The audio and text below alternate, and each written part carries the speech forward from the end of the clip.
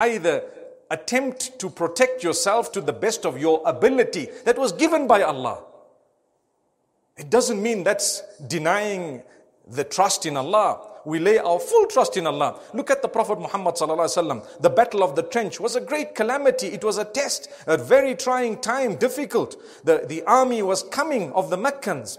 But what did he do? He didn't just sit back. They dug a trench around a lot of Medina Munawwara in order to save or protect the mu'mineen. They didn't just sit back and relax and say, you know what, I'm the Prophet of Allah sallallahu alayhi wasallam. These are Sahaba who are the highest of the lot, which is true.